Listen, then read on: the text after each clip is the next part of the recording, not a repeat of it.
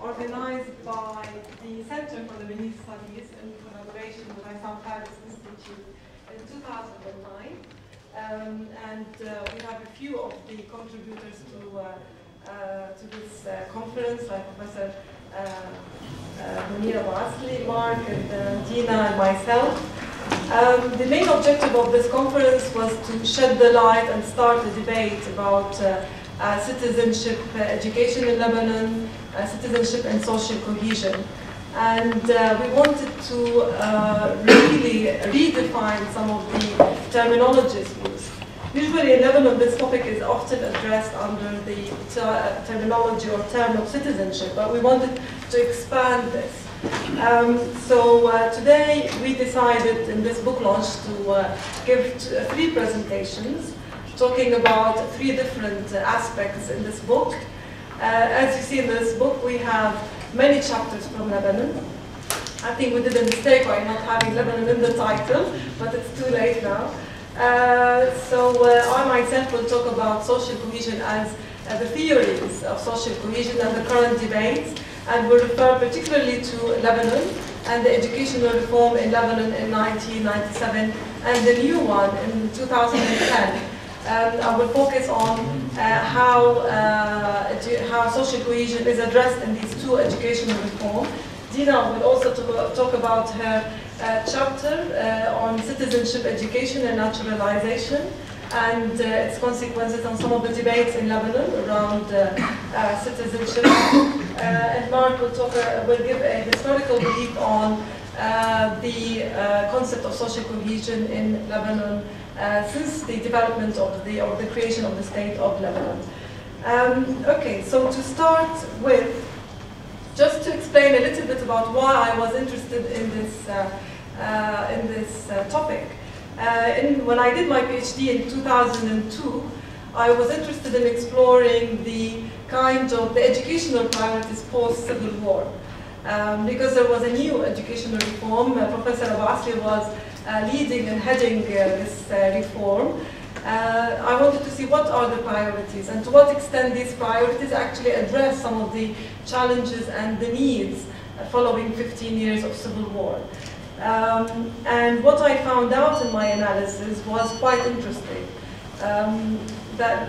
Obviously that curriculum placed a huge emphasis on citizenship education. And it was natural that they would emphasize citizenship. As one of the developers told me, they brought us into a table, and for 15 years we were sitting behind trenches fighting each other, and now we have to sit around one table and develop a curriculum. So one of the priorities was citizenship education. Now when we notice the concept of social cohesion, and here we might agree or disagree, in my analysis I feel that in Lebanon post-Civil War, the term social cohesion was primarily reduced to a political concept. They were talking mostly about the sectarianism, conflict, peace, rather than the social and economic issues or the social structures within the system that might undermine inequalities. It's interesting that actually the word inequality does not feature a lot in the curriculum of 1997 or the rationale underpinning it. They focus on human rights, etc. I'll show you the first slide, which presents some of the objectives of the 1997 curriculum. So we notice the main principles underpinning that curriculum can be categorized into three main concepts. So there was the cultural, the national, and the social. If you read the three of them, you will notice that they are heavily politicized. So social cohesion naturally in Lebanon was, I guess because of the civil war history, was reduced to politics.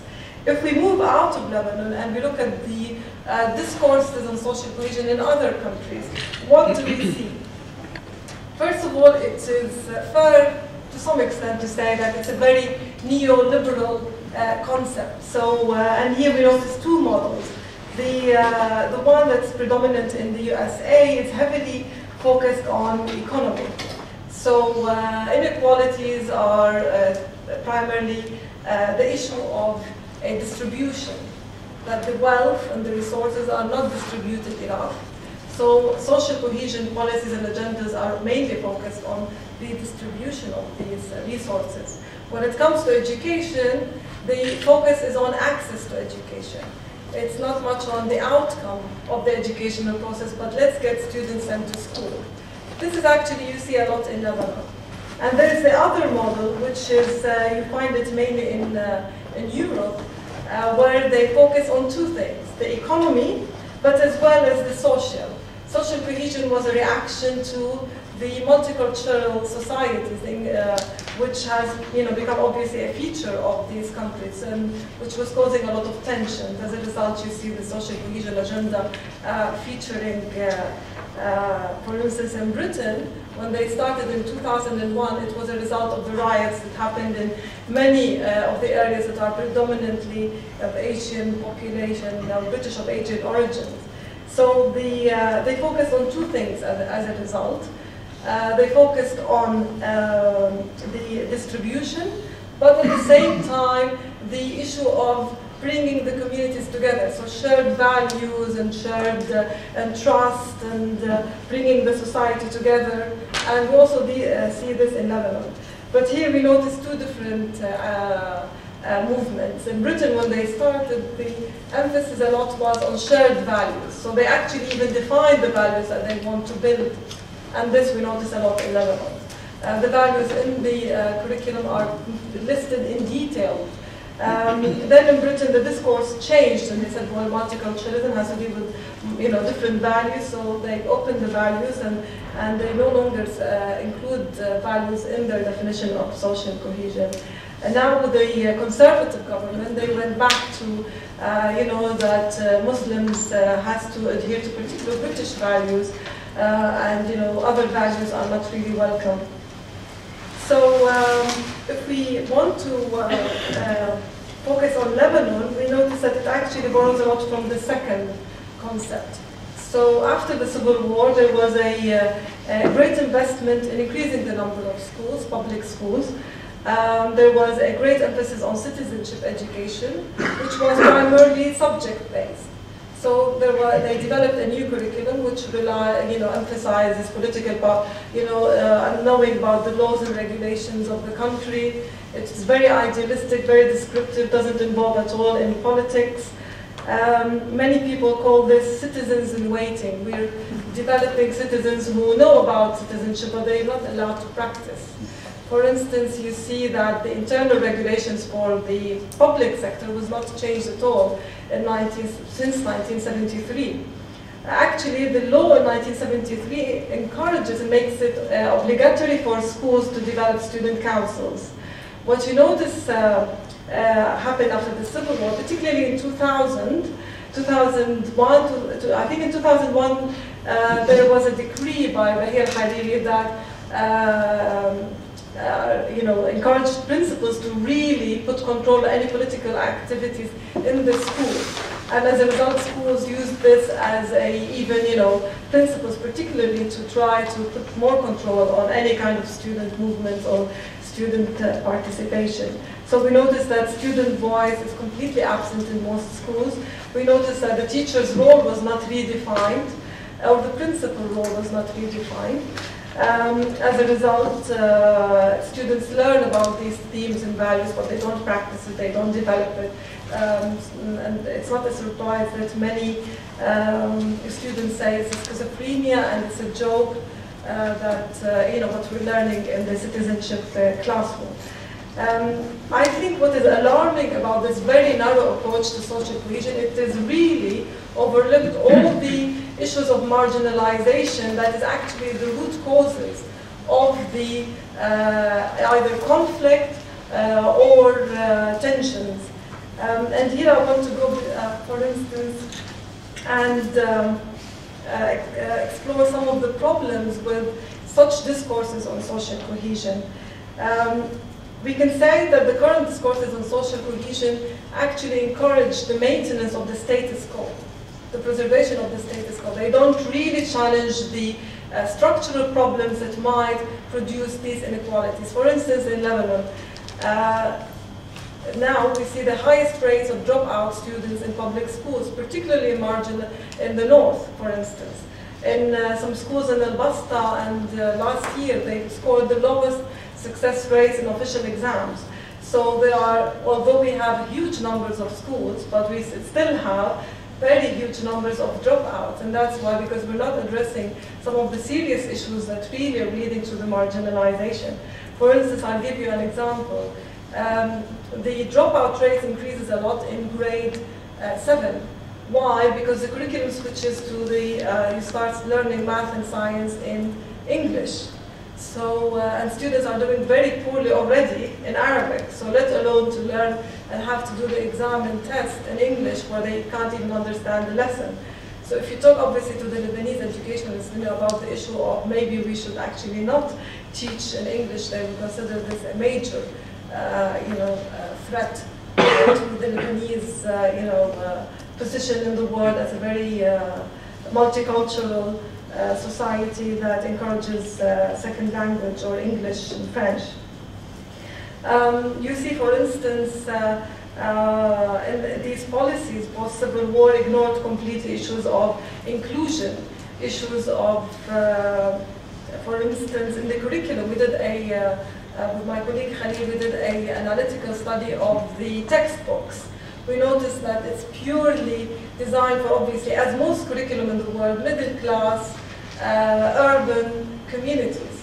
We were doing the analysis with some civil servants, and when we talked to them, we told them, okay, we wanted to look to the extent to how much these textbooks actually addresses the different socioeconomic groups. They couldn't even understand what that meant.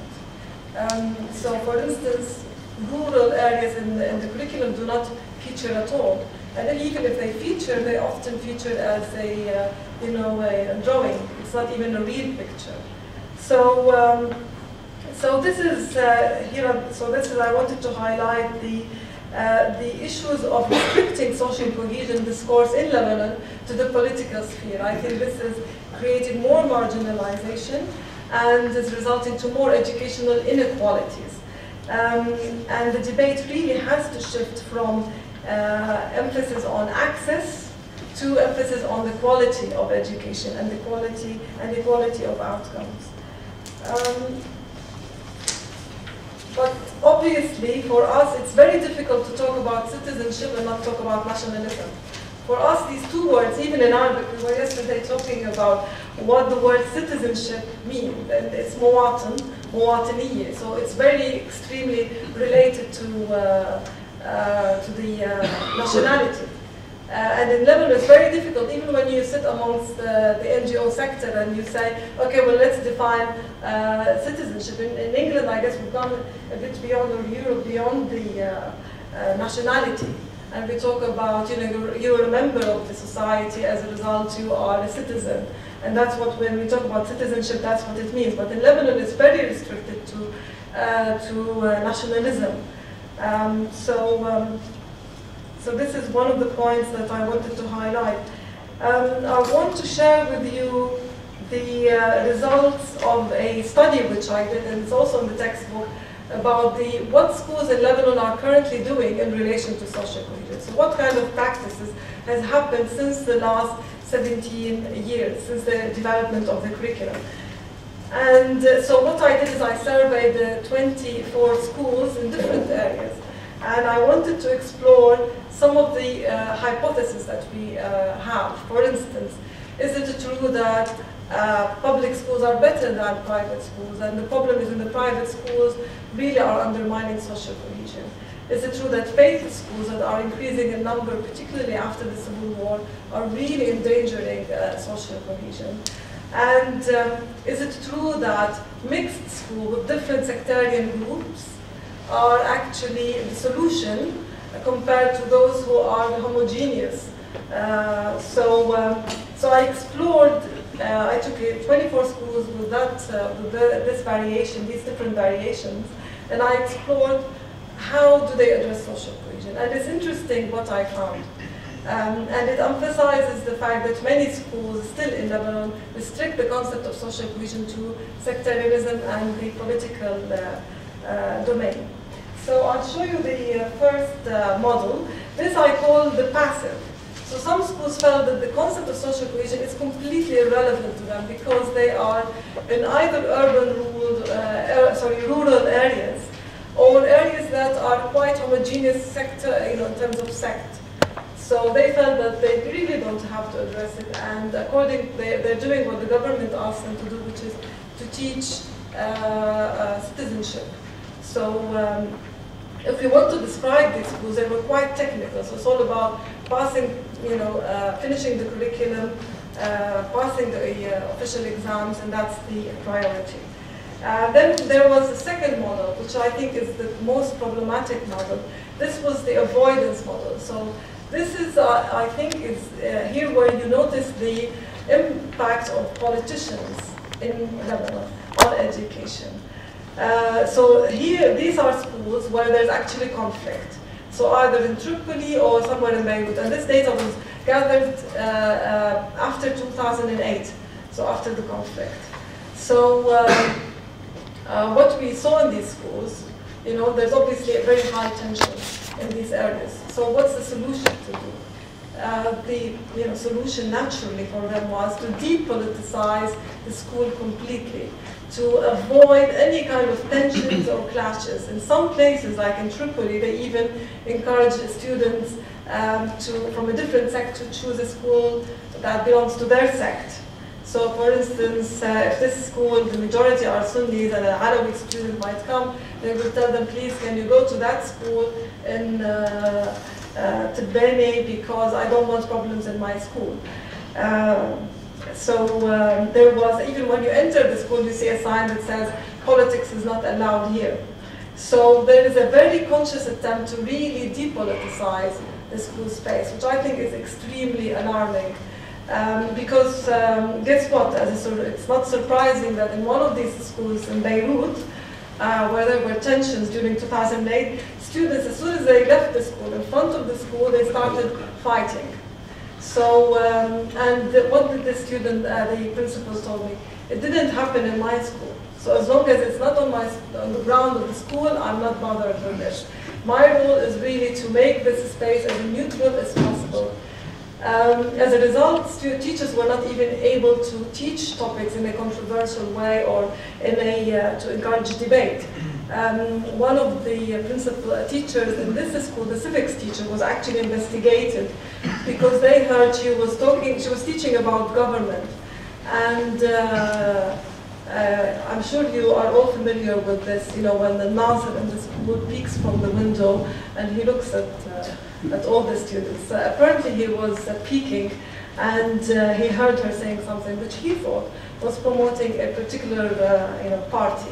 So she was called for investigation. She told me, I have to really be very careful about what I say in my classroom. I know my colleague Basel will tell you how one of the civics teachers told him that she even has a problem with the color of the file that she has to carry into the classroom because it cannot be orange or blue or green, etc. So she had to choose a gray folder.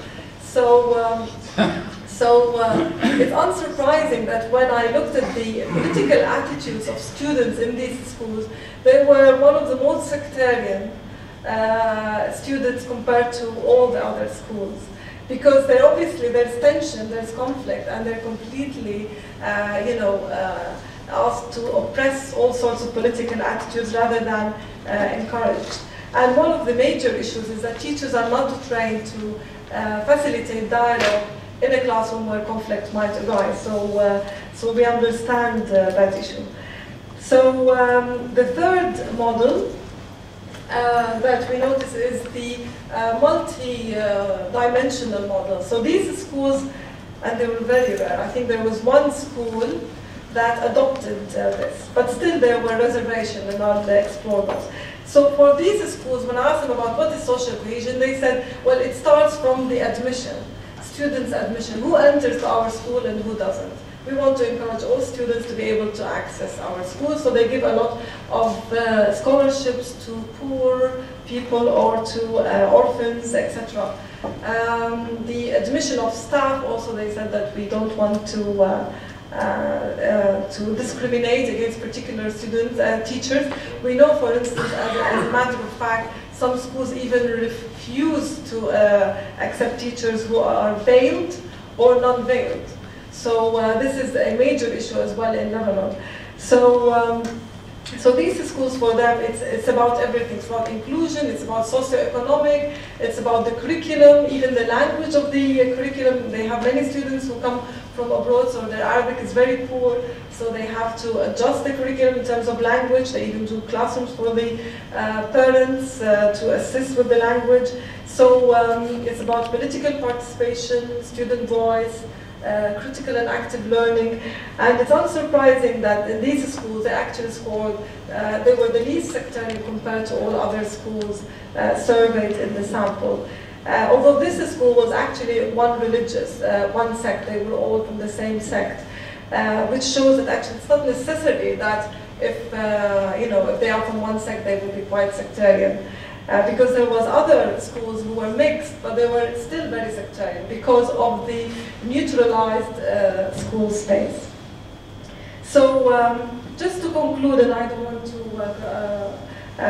to take longer, what we are calling for in this book is to redefine the concept of social cohesion, to redefine the concept of social justice in the discourse social cohesion. At the moment, the concept of social justice is of the current discourse on social cohesion is a distributed concept of justice, which really reduces the issue of inequality and does not address the institutional rules, the laws, the regulations, the social structure, and its role in marginalizing particular groups. And in the book we call for a relational justice, which really tries to eradicate oppression, the institutional constraints on self-development, and empowers young people. How does this manifest itself in teaching and learning? It's about encouraging active, critical, creating spaces for students to really have a voice, encourages student engagement on all levels. So just to conclude with, I will present to you in Lebanon 2010, we have a new educational reform.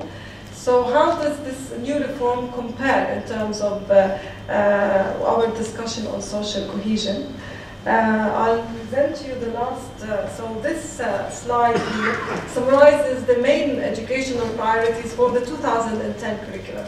What is interesting is finally we see the issues of dropout, but again, it's interesting that it's defined as dropout. So it's again about access. Okay, they access the system, but they're exiting. We really want to make sure that we are keeping them. And it's this obsession with access that still dominates the educational priorities. The other day we were doing a study on Syrian refugees, and we asked the person who's in charge of the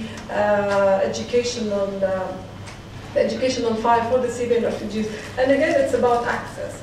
So they want to make sure that they enter the school. Obviously, all these students don't even speak, the language of instruction. So I asked her, how long do you think they will stay in the school? She said many of them are already leaving. So they know that they will leave eventually. But the issue is that they want to appear that they're providing a seat for every student. But whatever goes in between this, it's, you know, it's again, it's not the issue. So, unfortunately, still, I guess, the discourse is emphasized on access. Although it's good that at least they are addressing this issue at least. So I will conclude here, and we'll open the discussion obviously later to many of the points that we weren't able to focus on. Thank you.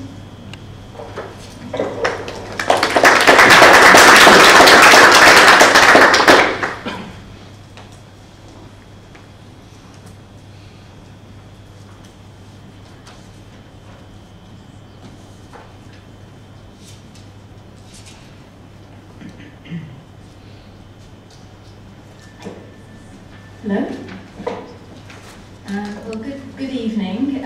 My name is Dina Kiwan. I'm delighted to be here this evening to talk to you a little bit about my chapter that's in the book. Just to give you an idea of what I'll just try to cover in the next 10 to 15 minutes, I don't want to take too much time from the discussion. Firstly, I would just like to briefly open up a consideration of what some of the key terms might mean, and Maha already has gone into the concept of social cohesion in some detail, so I won't go into that too much, or I'll just touch briefly on that. But firstly, I'd just like to talk a little bit about the notion of multiculturalism. Before moving on to the focus of my chapter, which was looking at the case study of the introduction of citizenship education into the curriculum in England, which came in now 11 years ago. Before then, it hadn't been a statutory subject in schools. Before then, just really closing up and really just pointing some ways for possible discussion what the broader implications might mean in other contexts, in particular diverse contexts, ethnically and religiously diverse contexts, such as Lebanon, and what, if anything, we can draw from the case study of England, of European contexts, which have obviously quite different features and concerns to the focus, predominant focus of the book, which as Maha said, had many chapters which dealt with the conditions of social cohesion in Lebanon. So, what do we mean by multiculturalism? Well, on the one hand, it quite often in the sort of public discourse, it's used just to describe a context. So it's just really saying, oh look, there are lots of different groups in a place. So just very descriptive. At a different level though, when policymakers use the term multiculturalism, it has a kind of normative intent. That is, it's describing policies that in some way institutionalize or operationalize the notion of multiculturalism. So that's just to kind of raise that distinction. Also, when we use the term multiculturalism, quite often it's also associated with the notion of group rights. So, for example, the political philosopher Will Kimlicka, his sort of seminal work, which was published in 1995 on multicultural citizenship, puts forward his idea of citizenship, but within a liberal, democratic frame. And typically when one talks about multiculturalism, it's linked to discourses on politics of recognition, politics of difference, identity politics, and normally we're talking about claims of religion, language, nationality. And so in policy terms, when we're talking about multicultural policies, it includes, for example, multilingual ballots, for example, funding for minority language schools, ethnic associations, affirmative action. It might be government ethnic quotas, limited self-government rights in some instances, and so on, just to give a flavour. But this is just to highlight that multiculturalism is a very contested term. So we have many scholars putting forward different kinds of understandings and conceptualizations of what it might mean. So, for example, Yopka and Luke's talk about the distinction of what they call hodgepodge multiculturalism versus mosaic multiculturalism. So hodgepodge is where there's very much a kind of mixing, all in the mix, versus mosaic where you've got lots of different communities who are all there, but living kind of parallel to each other, and not really mixing, and what Amartya Sen calls plural monoculturalism.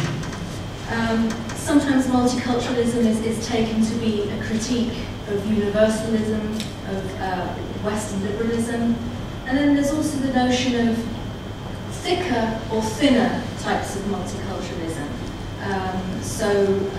More strongly sort of group rights, so for example, rights that say the Amish have in the United States, versus thinner forms of multiculturalism. But both in academic terms and policy terms, multiculturalism has come in for quite a bashing. So in academic terms, it's argued that what we need really is, rather than accommodating difference, we should just treat everybody the same. So the notion Koukafas puts forward, toleration requires indifference, not accommodation. Others argue that this focus on multiculturalism distracts us from the notion of redistributive justice. And then there's also the problem that if one grants certain group rights and gives a certain autonomy to different groups, then what about the protection of individuals within those groups, which sometimes may be illiberal groups, and individuals may be not able to exit those groups if they wish to exit those groups. There's also been criticisms that it's linked to discourses on immigration, extremism, and nation-state identity. And in the last few years, a number of political leaders have come out quite publicly criticizing multiculturalism. So Angela Merkel, Germany, quite famously is known for saying multiculturalism is dead. And more recently, Cameron, Prime Minister in the UK, talked about how multiculturalism has failed and that instead we need a, quote, muscular liberalism in the face of failed state multiculturalism. Okay, so now I just really want to say a word or two about social cohesion. And in some ways this is a very vague, kind of unsatisfactory term. In general, it's about bringing people together, somehow kind of underpinned by notions of trust and willingness to participate. But as Maha mentioned, what doesn't always seem to be referred to is the notion of any kind of commitment to equality and justice.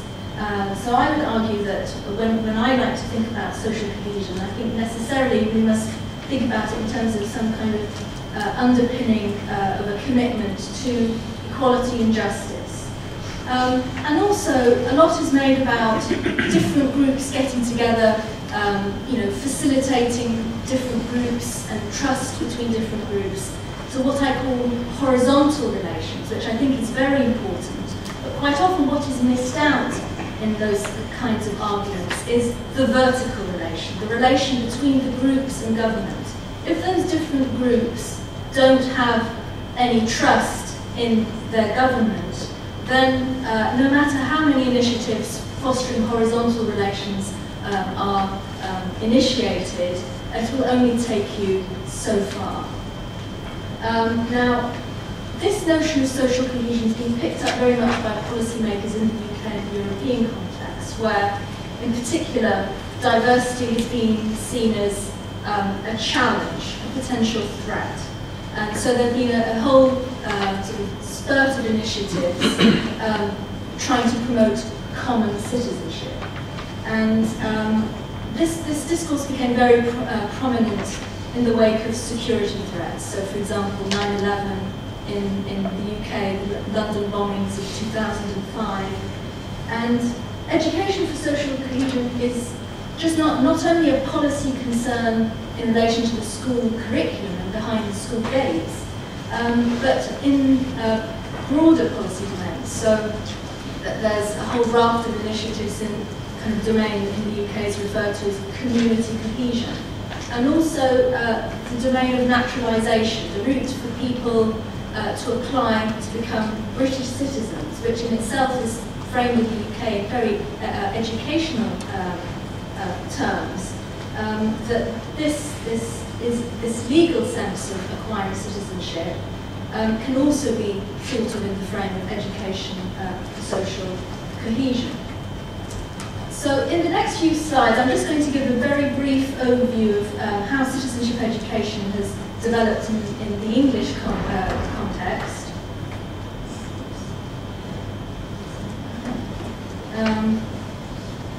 And also just referring to the field of naturalisation, applying to become a British citizen, and I'll just explain why I think that's pertinent. Okay, so citizenship education in England was initiated by a review back in 1998, so 15 years ago, in what was referred to as the Crick Report, because an intellectual called Sir Bernard Crick chaired that committee. And they came up with a notion of citizenship that consisted of three strands. And these were referred to as social and moral responsibility, political literacy, and community involvement. And it was the theoretical inspiration was supposedly coming from T.H. Marshall's conception of citizenship. So the notion that citizenship is made up of civil, political, and social elements. Now, in my research, I analysed perspectives from policymakers as well as analysing policy documents. And as you can probably tell from the three strands, the dominant conceptions very much were a moral conception, and I'm just these are my own kind of shortcut terms, just really to describe an outlook of citizenship that's very much framed in terms of the discourse around values. And here it's the notion of promoting shared values to challenge diversity. Also there's a notion of a kind of a legal approach, so the importance of contract. But the strongest conception that pervaded the proposals for citizenship education in England were that citizenship education is participatory. So this was a central concept, that you're equipping young people with knowledge, skills, and attitudes so that they can go out and act as citizens. And there was very much a link with democracy, democratic practices, and the notion of having a democratic school ethos. However, in this early formulation of citizenship education in England, identity didn't really figure in any kind of discussions of what citizenship education might mean. And I was critical of this because I think that it's all very well proposing a participatory conception of citizenship, but one has to think, what is it that motivates people to participate in the first instance? And one has to be able to tap into a society or community that one clearly identifies with and feels that one has agency in that context. So in 2007, I was involved in a policy review where we were given a remit of coming up with a fourth strand of citizenship education, to add to the three strands of the initial proposal of citizenship education. And our remit was framed within kind of a directive that was framed very much in terms of thinking about community cohesion, shared values, and Britishness, and also taking into account some kind of historical component. So what we proposed was a strand that we called Identity and Diversity, Living in the United Kingdom. And just in terms of content, this was to actually make explicit the context within which pupils are applying their participatory skills. So, taking into account that the UK is a multi-nation state made up of England, Northern Ireland, Scotland and Wales. It has a history of immigration, legacy of Commonwealth, Empire, and also the European Union, and also looking at the place of rights within that, looking at extending the franchise, looking at the legacy of slavery, universal suffrage, and also equal opportunity legislation. But what we were very keen to do was not to focus on an abstract notion of Britishness and kind of inculcation of shared values. What we wanted to put an emphasis very much on was people's everyday lived experiences, and also on processes of dialogue and communication in the classroom. So that rather than coming up with some kind of abstract list of shared values that students would have to talk about, that the emphasis should be on debate and discussion, and where relevant, that history would inform such thinking, so as to respect the integrity of the new form of citizenship education, and to move away from the old-fashioned civics where there was very heavy content. That citizenship education with this emphasis on skills was supposed to be very much a space for discussion and debate and critical inquiry, so that history, where relevant, would be drawn on, rather than it being heavy on content. Okay, I'd just like now what might seem like a bit of a strange shift, but I'd like just to say a few words about another policy domain that I was also involved with. And I was invited in 2002 to be on a Home Office committee that was called the Life in the UK Advisory Group. And this was set up to advise the then Home Secretary at the time, David Blunkett, on what the new citizenship test should look like. And this came into being in November 2005. And basically what we proposed was that there should be two routes to citizenship.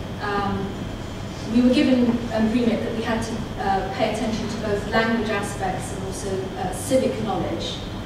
But many of us on that committee were educationalists, and it was chaired again by Sir Bernard Crick. And both Sir Bernard Crick and David Blunkett had been in the Government Department of Education, and then had moved across from the Home Office. So this notion that these are separate domains was,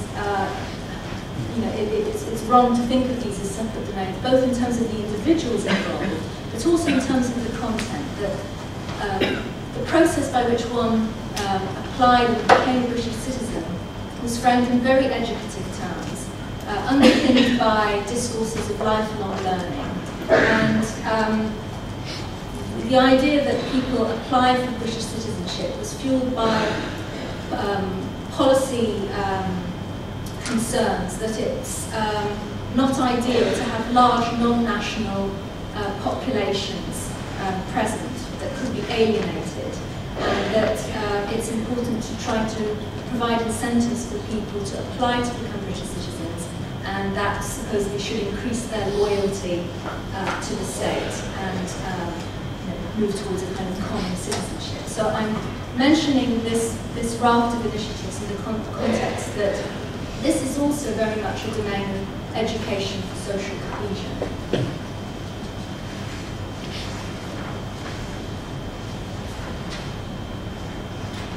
So what might be some of the reasons why naturalise? So if one looks to kind of theoretical literature, the moral philosopher Joseph Carens from Canada has written quite a bit on this. And his argument is that long-term residents in a country have a moral right to a route to citizenship. And citizenship is very important because it's the right to have rights. Now in the UK, as I've just mentioned, the policy rationale to increase applications for British citizenship for those long-term residents already living in the UK was based on an understanding that what's important is the everyday lived experience rather than a particular ethnic or religious origin.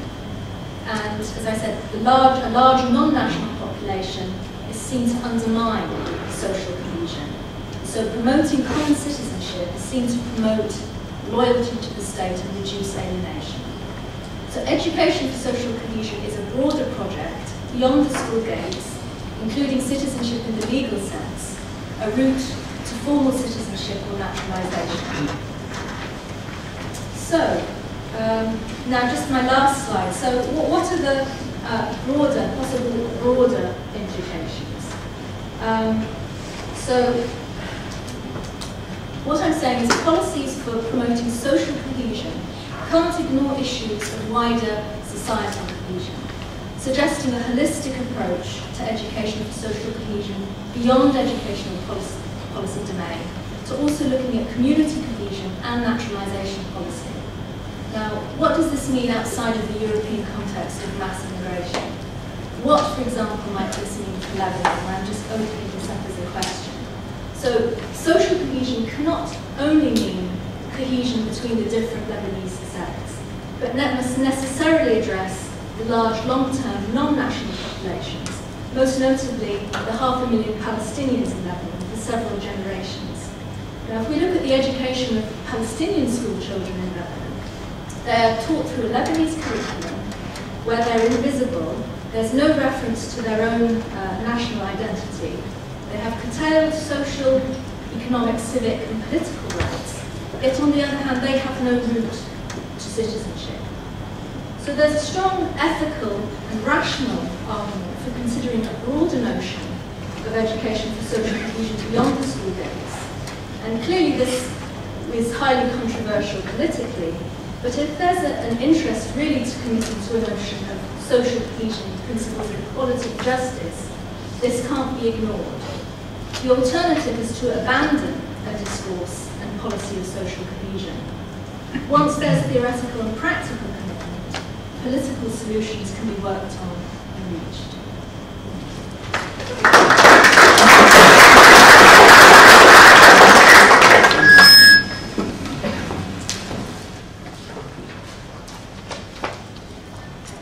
I will try to keep this as short as possible.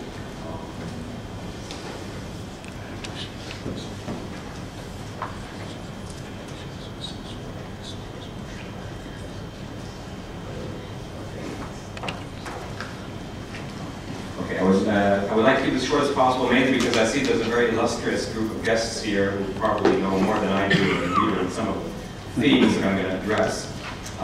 This grew out of a study I'm doing, I did a long time ago actually, it's going to be published inshallah ASAP, on secularism in Lebanon, what's left of secularism in Lebanon and the Arab world. And of course in that debate on secularism and professionalism, if you will, education plays a big role. Now I would say, just by way of preface, that I do not believe that education is the solution for all the problems of Lebanon in a simple way.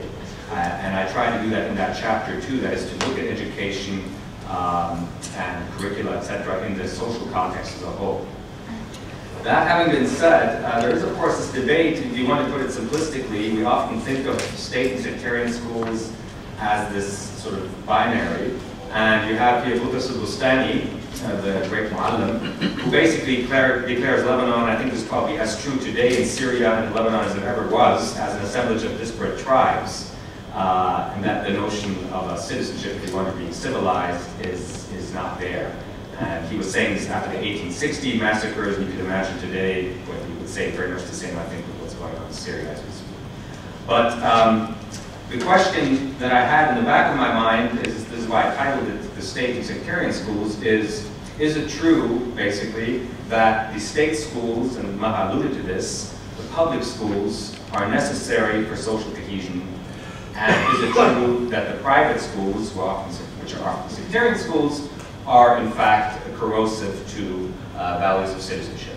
And Maha did her own studies, which are more sophisticated than mine probably, but from my studies it seems that you cannot put it that way in such simple terms. It seems in Lebanon that the private schools, as many of you know, are more diverse and in terms of their makeup, than many of the public schools, particularly after, of course, the 1975-90 Civil War, when we introduced sort of sectarian cantons, demographically speaking.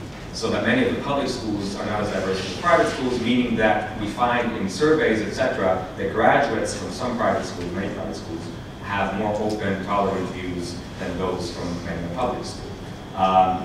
That does not mean necessarily that I'm taking sides here in this debate. Of course, the debate can be framed as left versus right. It can be framed even as Christian versus Muslim, insofar as that the majority of students in public schools in Lebanon always were, from the beginning of the Republic down to the present day, Muslims, a great majority. So the Christians in general would be more inclined, and of course many of the Christian private schools were Christian. This is changing now recently. I have the data in the article, but traditionally this was also the division here.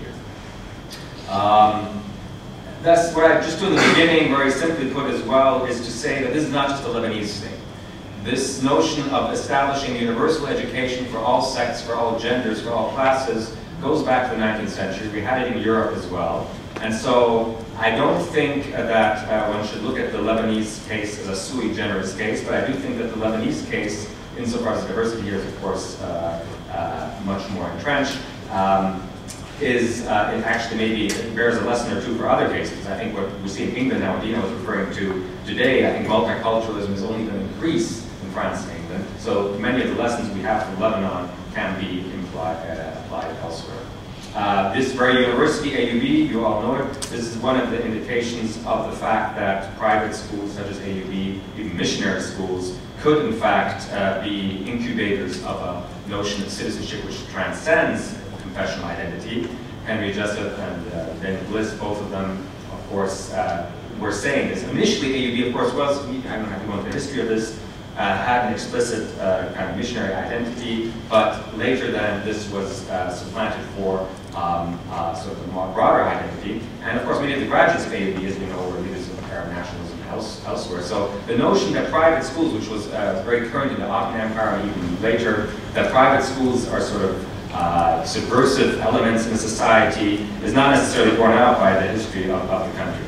I'm not going to go into all this as well. This is a very interesting quote, I thought, by the way. This is one from Jamil Qaqqouk. This is in 1926 when the Constitution was being framed.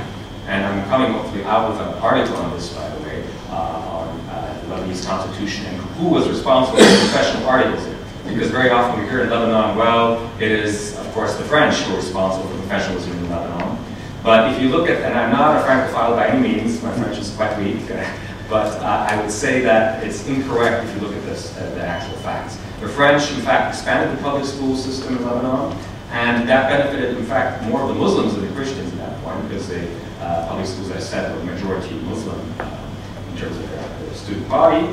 And of course, it was the Lebanese deputies who insisted on confessional prerogatives in the Constitution. Some of the French, not all, and some of the French wanted to basically carbon copy the French Constitution. And this is why you have the fact that today, in the Lebanese Constitution, this inherent contradiction between which are, for all intents and purposes, carbon copies from the French naive Constitution, including Article 9 and others, and articles which insist on confessional prerogatives.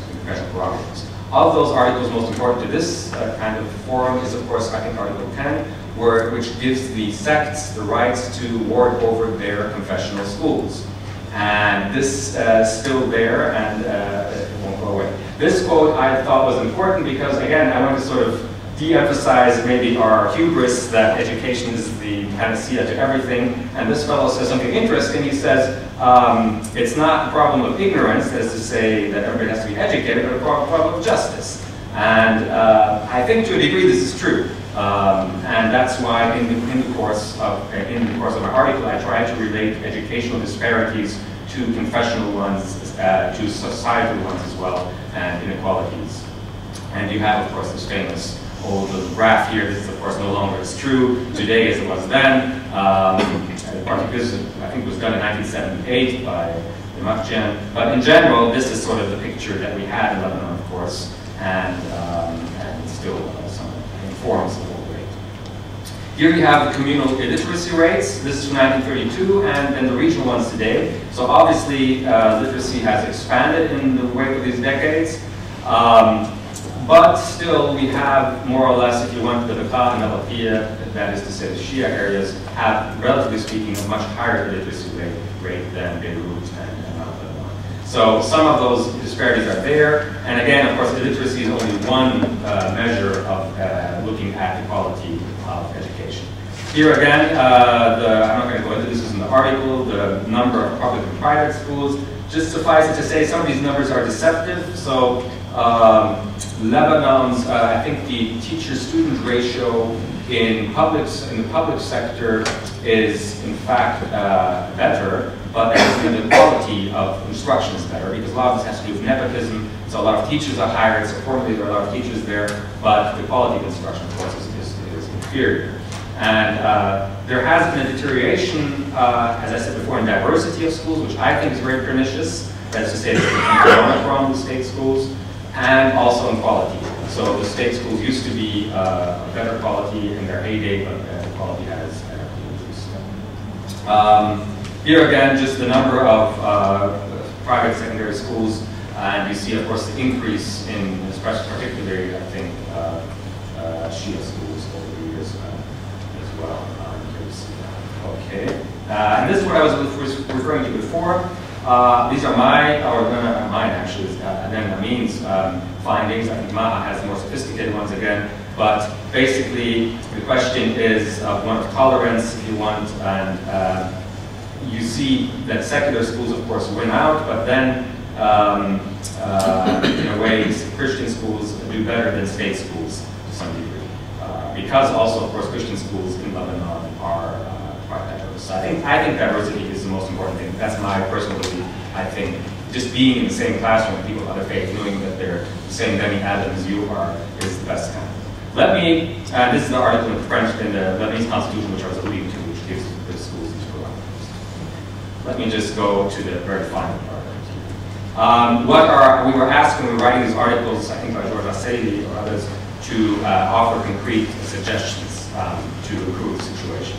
So, basic first suggestion, of course, is to increase the diversity of schools. The government should sort of encourage demographic denominational schools. Maybe this can go as far as busing. I don't know. We have this in America, of course. I know that's a good idea. But something to that effect, just anything that increases diversity, of course, I think should be encouraged.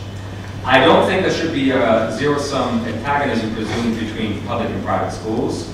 Though I still, of course, think that the Lebanese state, which is quite dilapidated as we speak, and getting worse when things so. If we look at the Arab world as a whole, if I look at this as a broad spectrum, what we're seeing is the collapse of the Arab state. You see this in Libya, you see this in Egypt, you see this in Syria now, wherever we want to think of Bashar al-Assad. Bottom line is the state is collapsing, and this creates anarchy. So I hope this doesn't happen in Lebanon either, God help us, but this is, I think, a very dangerous precedent. Now, of course, that having been said, the notion of tawheed, that is a complete unification, which some people accuse of being kind of a fascist vision, of having one curriculum and for the whole, history and religion, whatever, might not necessarily be embraced, but something of tanseed, that is coordination, should be there. There should be, because right now the disparities in curricula, etc., are too great, particularly when it comes to tricky issues such as history. There, of course, in history and religion, this is the old question in Lebanon. I think Lebanon has such a rich history. It has the worst and the best of the world, right, in everything. And especially also in its history. We have the worst sectarian strife, but we also have the best instances of intra-communal cooperation. You think of the 1860 riots, you have the Qadr al-Jazairi, for instance, helping Christian families then. When the Fatah Islami came, etc., you have al-Awza'i, etc., writing a letter to the caliph saying, please protect the Christian, etc. And vice versa, you have Christian militia in the Civil War who have acknowledged their crimes against Muslims. So instead of avoiding these tricky topics, include them into the curriculum. This is the way to get about it. So I completely agree with what was said before, that if by sort of shoving this problem under the carpet, you're really going to exacerbate it. And kids are going to go home and discuss it at home, or discuss it with their friends, and it's going to become more extreme. So the place where to discuss these issues, even the tricky ones, is the classroom, in a very courageous and bold way, but face it. Don't avoid it. So that's one thing. Then, of course, I think there should be more leveraging of the many NGOs here. There's an old problem with Lebanon in many of this field. Lebanon has such a vibrant society, a lot of them family-based, a lot of them sect-based. But I know this every time I come to Lebanon, I hear, this friend of mine is doing that, the other friend is doing the same thing, and they don't know each other. And I just, as an outsider, come here, and somehow I know this. But they don't talk to each other often. And not necessarily, sometimes it's just sheer ignorance or just knowing. Sometimes it's, of course, jealousies. But in general, there should be a leveraging of some of these very noble, I'm just mentioning something on Issam, actually, NGOs who are working on these issues and doing that. I think that should be leveraged. I don't think it should be a state. I think Lebanon's diversity and its strong civil society, its private schools, shouldn't be avoided, but they should be leveraged there.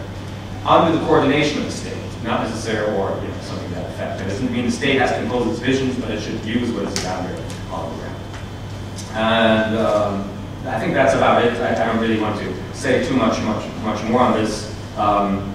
This is something I did from somewhere else, but if you compare Lebanon to Syria, for instance, in Syria, I think you have the opposite of a way. In Lebanon, we have this very weak state associated with minorities, strong civil society. Syria, we had a sort of military state, and which is now falling apart, and the sectarianism is coming to the fore. In Lebanon, we think of everything in sectarian ways, but as I tried to do in the article, I don't think sectarianism exists per se. It always has to be related to the social political reality, to economic and other disparities. And if that can be done, I think Lebanon can leverage its diversity despite all these horrific scenes we're seeing around us. And I will keep it to that, and please, we'll look forward to your questions and discussion. Thank you.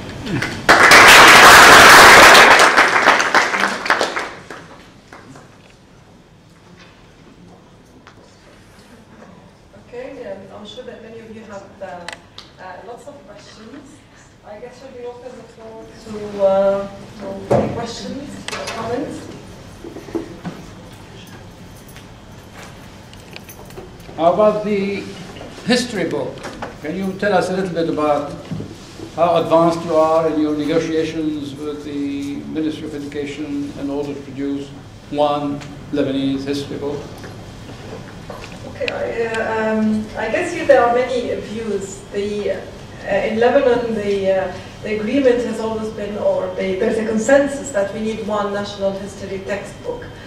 I personally think, okay, although I wouldn't personally like to have just one history textbook, but I think considering the situation, maybe we need it. But I think the emphasis should be on the pedagogy or the approach to history. At the moment, history is seen as just memorizing, learning events, while we really need to promote we have done a conference here just less than a couple of months ago about this.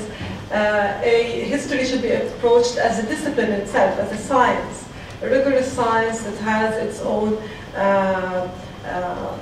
learning objectives, skills and competencies that need to be developed. We've currently actually working on establishing an association for history teaching or history education, because we think in Lebanon we probably won't see a national history textbook for a very long time, because as long as they're trying to reach consensus regarding events, it's going to be anyway a very boring book to read, and it is completely unpedagogical. So what we thought in the meantime, let's actually develop and build on the capacity of these history teachers who are actually very passionate and really want to do something about this. So I think the way is actually to emphasize it as a discipline rather than trying to agree stories that will probably be actually diverted, changed in order to match everyone's taste.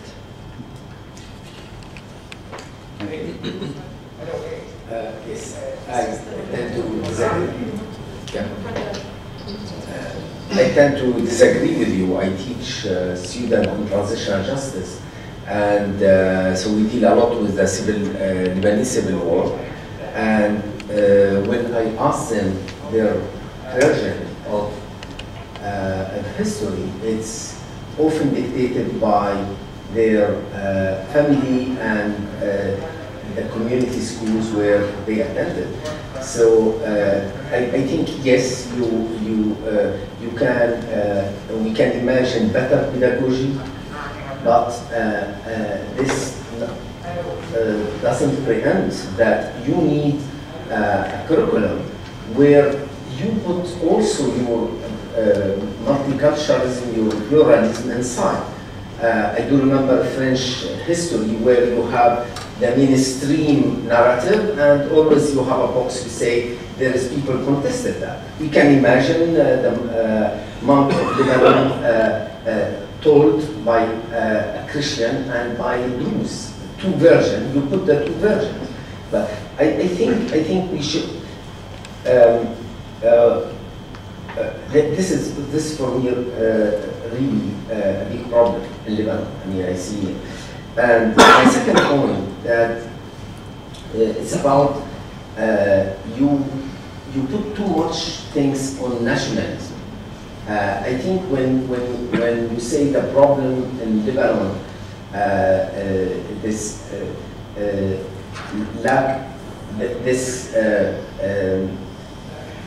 nation and the state, what the way we conceive a state for one nation, and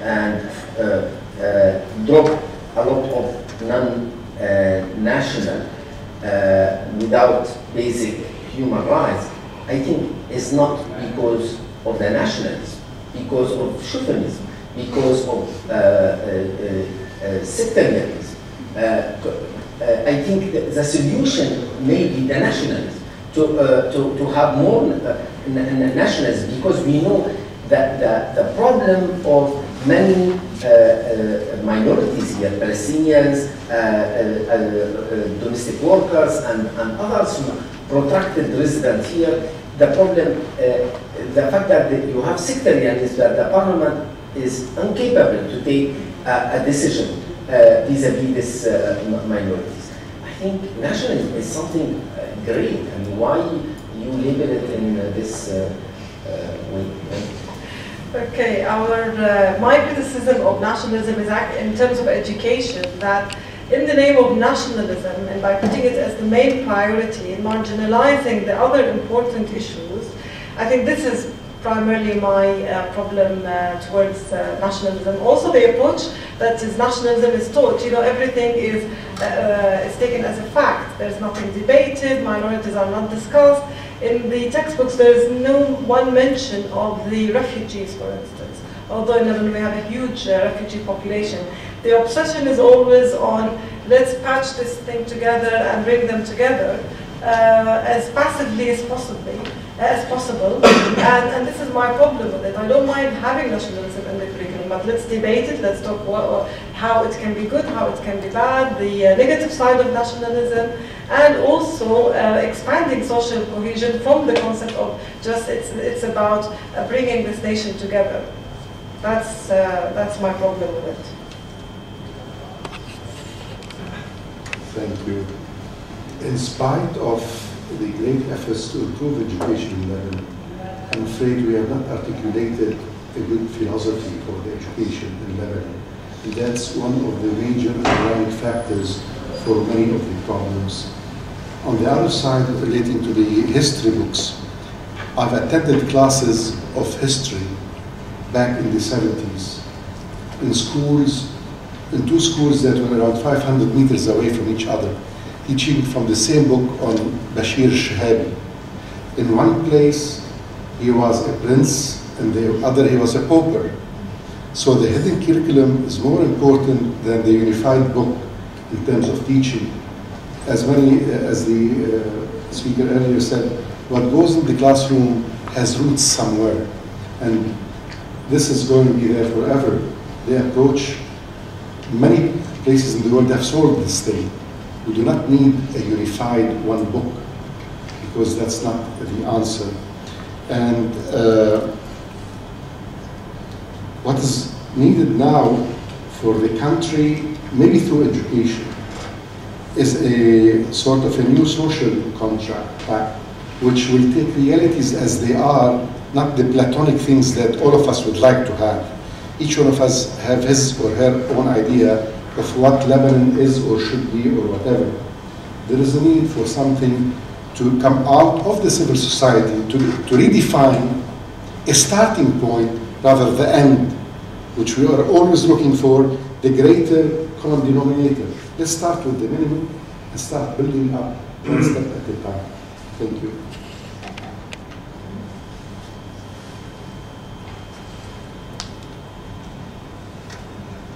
Can I just challenge you maybe on that?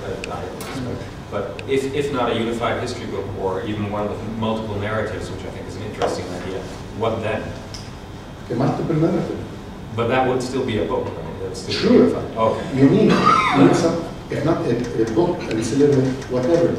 You need a starting point or a springboard for a lesson, fine. Yeah. But that is only the beginning. And as I said, I've heard the same lesson from the same page of Tarikh Lebanon, Abu Shahla wa Jahar. Some of the older generation might have used that book. It was not the only book, but I think at that time, 90% of the schools... It's not the standing book? No. 90% of the schools in Lebanon used that book for teaching history. And the same lesson was interpreted by the teacher completely differently. I mean, the same with Fakhreddin, for instance, or whatever. But I you can have both know. narratives next to each other, Exactly. and then the students can see at least that they know that there's this debate, rather than... Can I add something to that? For instance, if we take England, today actually they have a new history curriculum, which is horrifying many of the history teachers, because we're back to actually Lebanon. So they have a chapter called the great something empire. So we're back to the old, the typical conservative discourse of the history, which we have now in Lebanon. And unfortunately, I still find that many people still repeat this discourse. I actually think in Lebanon we probably need a history textbook because our teachers are not ready. But if our teachers are ready, I don't think we even need a history textbook. If the objective actually shifts from the story to the process, this is the solution, because I want the students to be able to take any document that they have in their hands and to critique it, to engage with it, to search for alternative views or different views. But if we just teach them to recite two narratives or just memorize two narratives, I don't think it's at all the solution. I want them to be able to critically engage with the newspaper. In England, there isn't a textbook, a history textbook. Actually, teachers will consider this extremely fascist. They only have periods that they have to study about. This is in the previous curriculum. And the interesting bit is the only two compulsory topics that they were introduced are slavery and Holocaust. And then Holocaust was being taught in a very, again, descriptive way. And then this was challenged. Why do we teach all topics critically, but then this topic has to be taught emotionally, etc. So it's interesting to have this debate and this critical view on all topics, and I think this should be the objective. Yes, I mean, coming from the English context, as Maha's saying, the history, there isn't really kind of a tradition of using a single textbook. If anything, teachers see it as a kind of affront to their abilities, that they would have to rely on one book. And I think, as Maha's saying, by talking about a textbook, that's really focusing emphasis on content and facts, which of course have its place. But until the history curriculum had been changed, there'd been an emphasis much more on teaching pupils how to think historically, how to critique, how to deal with historical documents, how to view multiple perspectives and read historically. I think, I'm not sure, to take Sari's first suggestion of, in different areas people's historical thinking is guided by family and community and so on. I'm not sure what an introduction of a unified textbook would do, whether you think that that would change things. Well, for me, imposing one story. Not necessarily imposing, but at least they hear another story, and then the process, what you are talking about, come to help the student negotiate between different levels of information. I don't think it's one of ignorance, though. I don't think people are not aware of the different stories. Actually, this is what's happening. Yes, I mean, this is what's happening. Who would write that story? Yeah, whose story is it? They came Whose very story is it? A committee. A committee can never agree on something that has essence. It will always be very superficial.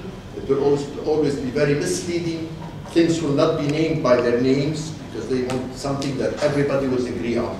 That's the worst thing you can teach. That's unlearning. As a history teacher, I teach both the Lebanese program using those books that I studied with when I was at school a long time ago. And I teach the French program. And even if I have a book when I teach the French program, the book is there as one resource. I have a wide array of resources available to me by different kind of professionals, historians and non-historians, educators of different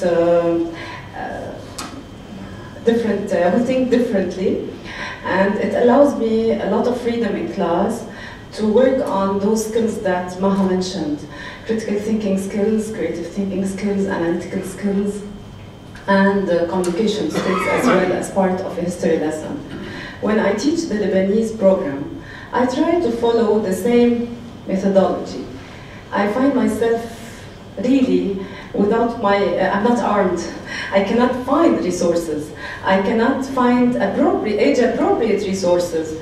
I cannot find a variety of resources, not only text. I want movies, I want documentaries, I want pictures, I want first-hand documents. It's not easy to find all of this, so a book will not solve the problem. We need really a lot of effort on the national level to provide resources, all kinds of resources, and a curriculum that allows some flexibility to the teacher, and then the teacher will address each issue using a variety of resources and allowing the students to analyze them and to draw their own conclusions and to build their own understanding of events. We'll take a question there. I think I'd like to get back a little bit. Is the mic on? Press the button. Okay. I wanted to get back to something, Maha, that you mentioned, and I'm sorry if I'm cutting off discussion on this very important point. In my work, I say that I work to develop global citizenship skills among students. And I have very often worked at institutions where the discussion is that there's no such thing as global citizenship, because you can't have citizenship if it's not tied to national identity. So we did a lot of work at one of my previous institutions about citizenship more in a human rights sense, as being a member of the world, of the globe, of the human race. And I would just like to hear any of the speakers talk about this sort of social element, social cohesion. You touched on it somewhat in your presentation. Thank you. Thank you for the question. I think the problem is with the term citizenship. It always implies that the citizen is involved, that the nationality is involved. And this is what, we were exactly talking about this again yesterday. And this is the problem. It's very difficult to come out from the term. And I guess this is why in the book we avoided using citizenship in the title, because we thought it's very narrow. People have particular impressions about it, so we want to get out of this. But this is the problem of terminology, although actually what we teach in citizenship does not necessarily have to be related to the citizen and his political right as a citizen, but to all individuals living in this particular entity, and all the skills that they need, and the competencies, the attitudes, the values, the knowledge to be able to participate in the society. In Britain, for instance, and I think Dina can elaborate a bit more on this, citizenship is also not perceived as certainly related to the political rights or to the nationality. So when they talk about citizenship, they certainly do not associate it with that. So I think we just have to redefine the term so it includes, something beyond the state citizenship.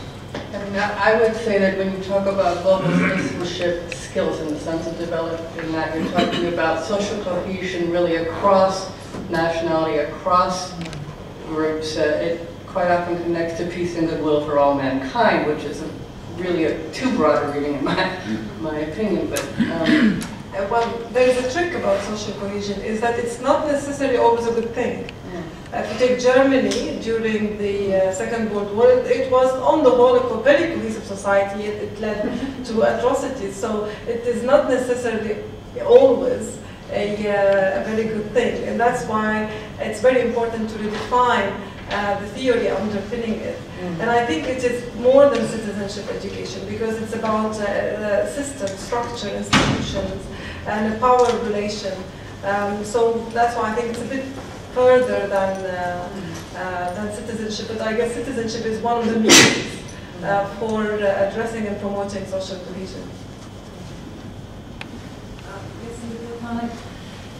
Thank you for your presentations. So I'm coming to these questions as someone who doesn't study kind of the educational realm, but I noticed that the focus is on in Lebanon sectarianism, and in Britain multiculturalism. And I wonder if you could talk to kind of issues of which you talked a bit about, Maha, kind of the erosion of the public school system and the growing inequalities in the school systems, and how how that can inform ideas about citizenship or cohesion. Or so I wonder if you could kind of bring in the inequalities, unequal schools aspect of it. And then again, from a kind of layperson's observations of education, I think one issue, for me, kind of one issue of a major issue of education in Lebanon is not so much not having a history book, but more kind of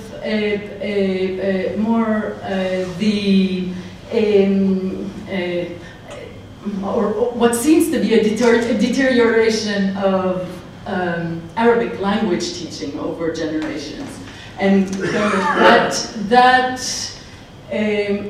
that informs citizenship and identity in major ways, and that I would say is quite a worrisome, it's a sad state of affairs.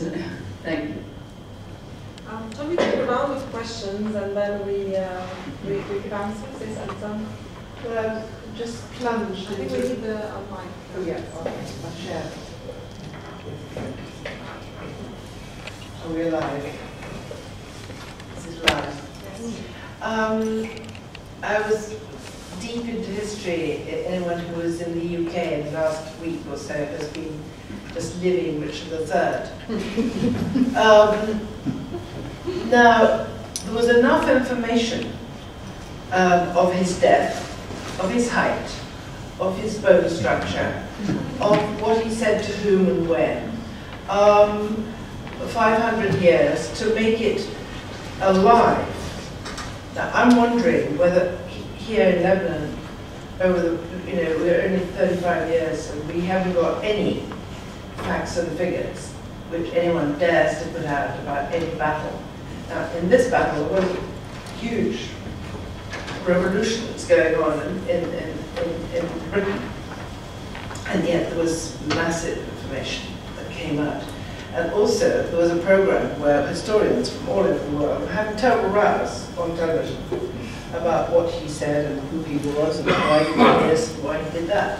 And that's a long time ago. And we don't have any of that yet. We don't have any dialogue. That's the thing that I'm talking about. We don't have any discussion about, who did what to whom yesterday. We only have versions, but we don't have discussions. So maybe the problem is we cremate all of our dead people, so we don't have any bones to really look into. Well, we don't cremate their stories, though, do we? We don't really cremate their stories. I think we should bring their stories alive and splash them about. Okay. I think it's very much related to the comment that was just made, which is that I think there's something in between a story that is fixed that everybody has to believe and some extremely pluralistic view where everybody says what they think, or you read all sorts of different views, and then what? You know, so I think, you know, what you're referring to, I believe, is that there is within, you know, the academy of historians, with whatever methods that are agreed on as establishing some kind of, I won't say truth, but leads to some kind of consensus or a core of consensus among most people who work in the field. So while there may be things that are on the margins of a historical account that are contested, usually within any discipline there's quite a lot that's taken for granted and is common ground. So there's that sort of element of sort of knowledge construction in history, which I think is in between, which relies on the standards of knowledge construction in the discipline, that's in between the pluralism, ultra-pluralism, and some kind of dogmatic, this is the way that it is. So I think that's worth thinking about. So that leads to a question that I have, which is, what is, from your point of view, in thinking about civic education, citizenship education, social cohesion, what is the role of history? Because is it to have a common story? I mean, is one of the justifications for having history in the curriculum to help people think of themselves as part, at least in part of a common story? So that's my question. Thanks. Okay, we have so 3 questions so far, so we'll answer and please feel free to pick on any question. The first question regarding the public and private, I'm not sure if I understood your question right, but I think there are different types of inequalities in the public sector and the private sector. And I think the gap between the public and the private is also increasing to a really dangerous state. Take, for example, usually demonstrations that happen in Lebanon. The last demonstration I participated in, there was hardly a word of Arabic, back to that was mentioned during the demonstration. I bet most of the participants were graduates of private schools and private universities. And you know, there isn't a link between this kind of group, those who are graduates of private schools, and what really goes on in the public sector. So the gap is really widening. Both of them, I think, practice different types of discrimination. You have some of the schools, as I mentioned, they discriminate against veils or non-veils, people with disabilities, learning difficulties. There is discrimination in both, but it's the different types that is, or the outcomes that are a bit different. So I guess in the public school, what you see, unfortunately, is the huge dropout of students at a very young age. They just leave school.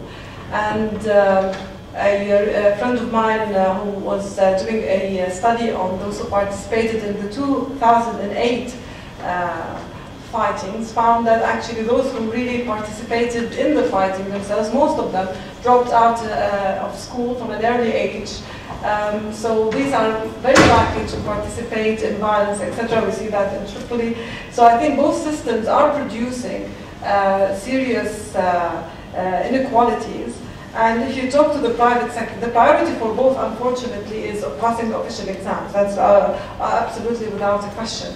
So, and I think this comes back to the problem of defining our educational philosophy, what we are for.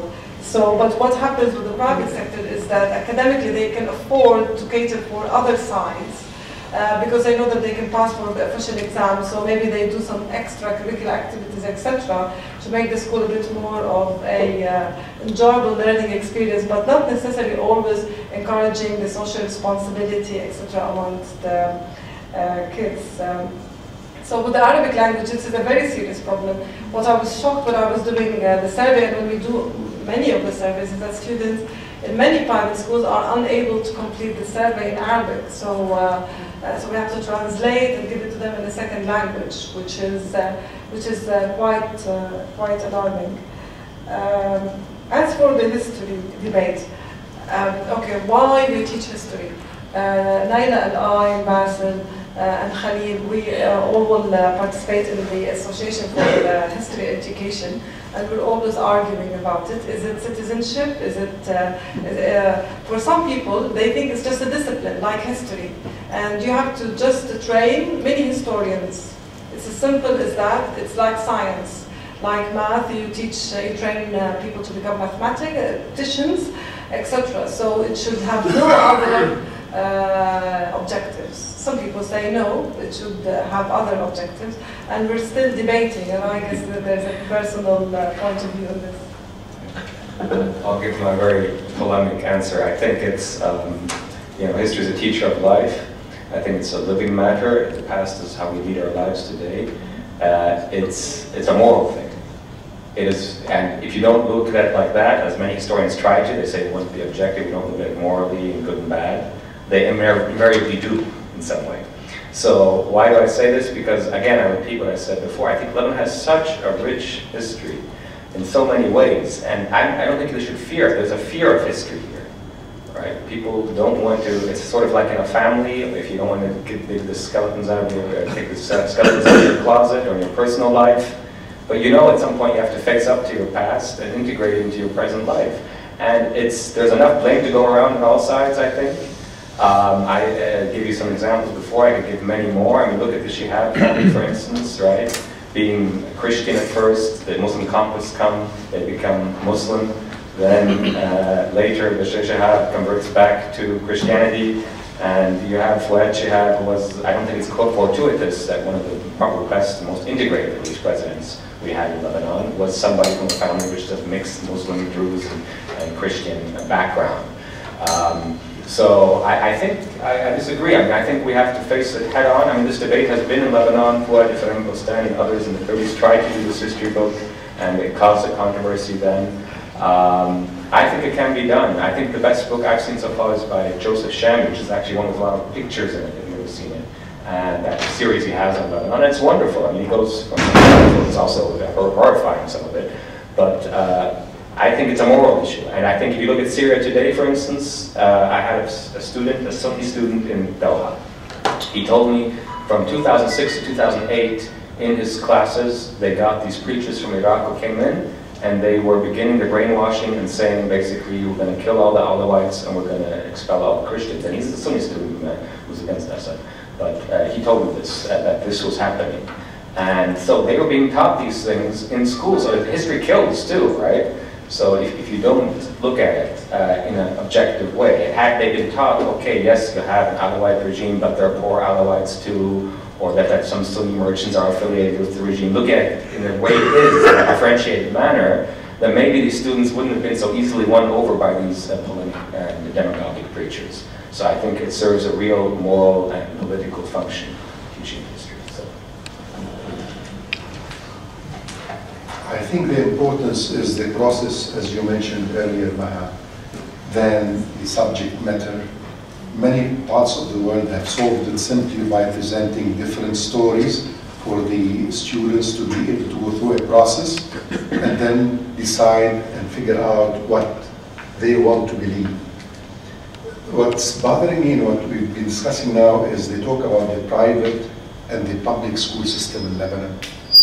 Believe me, we have few very good public schools and few very good private schools, but most of our schools are in a very bad shape. Yes, there are so many different areas, but not all public schools are as bad as we think they are. And most of the private schools are not as good as we want them to be. And the problem of education in Lebanon is by far more deep-rooted. It's because teachers are not well trained, are not well paid, don't have the right place in society, and among other things. So it's not a black and white public versus private. Thank you. Maybe you should tell us a little bit about your experience, exactly, what you found in the schools and the work that yeah, the as I center's been noted in doing. the findings, some of them were public, some of them were private, and you find good practice and bad practice in both. Some mixed were doing quite well, and others were doing terribly. One of the best schools was actually a faith school. So it's you cannot really generalize. There are a few cases that are really good, but on the whole, what's happening with us, as in many countries around the world, is exams dominates everything. Everyone is obsessed about the results. We kick students out just before the brevet because we want to make sure that we have 100% success rate. And we do the same for secondary. And then, you know, we have private schools and public, unfortunately, they cannot kick them out. So that's why they don't have 100%, you know, when they don't have 100%. But that's the practice in England. Unfortunately, it has become. I was horrified. I think in 2006, I saw also schools having science, you know, success rate in GCSE. So it's a worldwide phenomenon. We'll take there are two questions. Good evening. It's not working, so okay, I'll just speak loud. I would like to speculate and ask you a question on, rather than focusing on the educational issue in Lebanon, if it was wouldn't it be like more preferable to start changing the political status? Like everyone has their different community, and then after this is one of the roots of the problem, and then if there was a more civic status, like I like imagine like in France where like religion becomes irrelevant, and then wouldn't it be like easier in the end to build up a more in fact not an agreement or a consensus on education, but after a while really have a unanimous idea of what history is. So this may be like out of the subject tonight, but I wanted like to have your opinion about this idea. Thank you. We'll take a number of questions. And I think there's another. Can you hear my voice? Can you come closer to okay. the mic? It's working. Sally's going to bring a mic. It's working. Just okay, thank you. I would like to go back a bit, talk about the terms actually, terms used. That will be having some theoretical background related to the subject, like using, for example, terms about like nationalism, citizenship, education, social cohesion. From the presentation, I understood there is some maybe understanding about the similarities and differences actually about these between these terms in English, but in Arabic there is not that clear distinction, especially when talking about nationalism versus citizenship education. I think maybe to disagree in this concept, because if you maybe use the terms in Arabic and know the differences, the linguistic difference between, for example, nationalism like وطنية, citizenship education مواطنة, social cohesion sometimes like التماسك الاجتماعي أو الانصهار الاجتماعي. We tend to find also the distinction in Arabic. So the مواطنة and الوطنية, they're different concepts. But I do agree with you that the practice actually is different from the, let's say, English culture compared to some maybe Arabic societies, maybe in some Arabic cultures or some Arabic countries. So this may be the distinction, I would say, between the terms and the practice. This is one of the things that I want to add. Now, this is important because now from discussion, I understood as if that we are taking the concept sometime or maybe consider as mutually exclusive. That if we are talking about citizenship education, it should be maybe sometime conflicting what we are saying about social cohesion. And because this is another concept, this may be different, it conflicts social cohesion. While sometimes I can see it that in citizenship education, we're talking about the individual's right in the society. And the same actually in Arabic, المواطن. But when in social cohesion, we're talking about society, about the human rights actually within this society. So they're not necessary to be narrow concepts. I would say, as said, now talking about Muatin, for example. So the question, did we reach this in our societies? That's a question. Now the practice is different, but the theoretical underpinning, they're already there, and they need to be practiced. Thank you. We'll take the last question, and I think we'll wrap up almost really close to 7 o'clock. Okay. It's not, I don't know if you can see me. I'll move here. It's not really a question. I realize it's just an opinion I'd like to share with you. But I'm just trying to gather, I was trying to map out everything I learned from today. And I think from the themes that came up about sectarianism, history, war and memory, education, nationality and identity, and social cohesion. And I was thinking about social cohesion specifically because Dr. Kiwan and yourself were talking about it. And you focus on how, when we're talking about social cohesion, we also need to focus on social justice. I think something interesting that none of us brought up, but Dr. Hanafi sort of brushed upon, was that, forget the history part for now, but I think what's also important is to teach the kids and this youth who is responsible and who should be held accountable for most of the war crimes that have happened.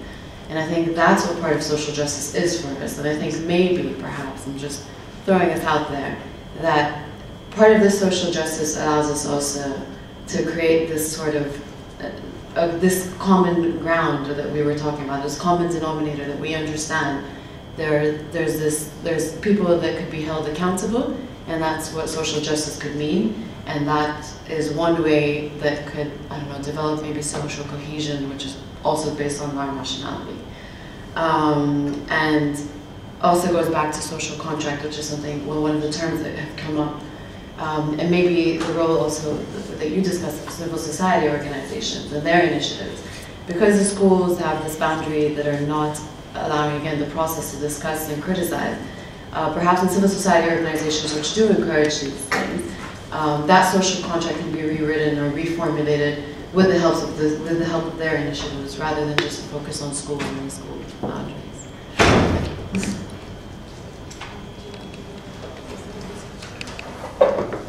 Okay, I'll try and just address a few comments to the young man at the back who talked about not just talking about social cohesion in terms of education, but in society, and then also Sally's comments about accountability. I mean, I think I would agree with what you're saying, that we need to think about social cohesion outside of the narrow domain of the school and the school gates. Where I may differ from you or disagree is I don't think we can necessarily superimpose a civic republican notion of citizenship in Lebanon. And I think that relates to the comments made by the gentleman on this side, that we have to think about where we are in Lebanon, not necessarily where we want to be or should be, and go step by step. And that's why in my talk I talked a bit about the experience of social cohesion, aims of social cohesion in policy domains beyond education, so namely in naturalization. And in terms of thinking about social cohesion in terms of social justice, I think you're raising something very interesting when you're talking about accountability, and I think it can relate in a sense of when we talk about social cohesion, we tend to think about it, oh, let's all see if we can all get along from different groups, in different groups. But as I mentioned in my talk, I think that emphasis on the horizontal relationship is a means for government not to take accountability seriously and not to take responsibility by having all sorts of initiatives that are about, bussing people in, all playing football matches together, being happy and having, these sort of fun, sort of soft, fuzzy kind of experiences, is avoiding the issue of accountability that the state needs to take. And that's what's important, is that vertical relationship is strengthened. And that can only be done if the different groups at least have a perception that they're being treated fairly by government. And so I think what you're saying about accountability is a critical part of thinking about social cohesion and social justice is spot on.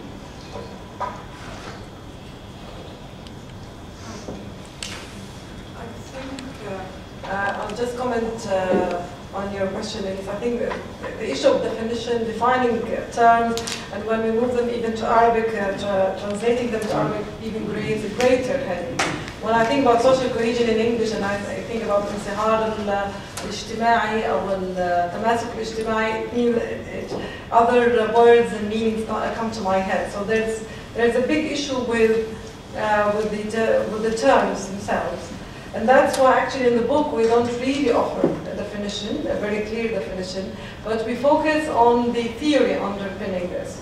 And we focus a lot on actually defining social justice. Because I personally feel it is far more important to focus on this, because it will, as a result, focus on the process and the policies that will come out of it. So I know I haven't answered your question fully, but we can do that later. Alexander, I think we'll take the last question or comment, and then just go very short. Yes. Okay. I've just got a very small comment about accountability. I'd quite like to have history and accountability done as a kind of, you'd have the history going like that, but you'd have multiple accountabilities. So you'd have, starting, Middle Ages, you'd have accountability, and you'd have it just running through like that, chopping up, accountability, and all these accountabilities would be completely different, because at one day, somebody's accountable, the next day somebody else is accountable, but the reasons for them being the way they are is going to go back in history. So I think the history is very important, and then to understand why somebody is accountable today, who seems to be accountable, but 50 years ago, in fact, was the one who wasn't accountable. So I think without understanding accountability in its broadest sense, we're going to make some very rough judgments. Okay, the last question from Professor Abu Asli. I had a question for you, but we'll take your comment. This is not a question, but it's some comments. First of all, I will thank you, Maha, for your effort to edit our work. And I have to clarify one point regarding the book of history, or the unified book of history. As I led the Committee of History from 1996 till 1999, the main objective of the history, to develop the curriculum of history, is not to impose one idea, one opinion. It was to create some ambience of debate, discussion between different students with different opinions, and to respect each other. And as here about the document, the main issue was how to can defend our idea or our opinion based on some evidence or some document, and the ultimate objective was to create a national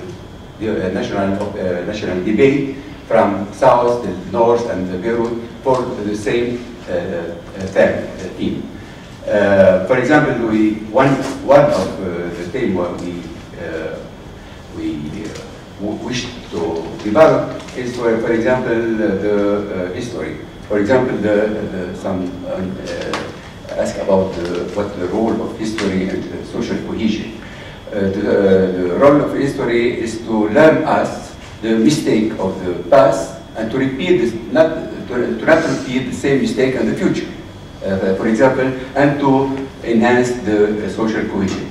So it wasn't to impose one book, one sentence or one idea, is to create some ambience and to discussion between to develop the curiosity of different opinion in the same class. Thank you. Which is that they came very close, right? You had 6 historians, Muslims and Christians each, right? Yeah.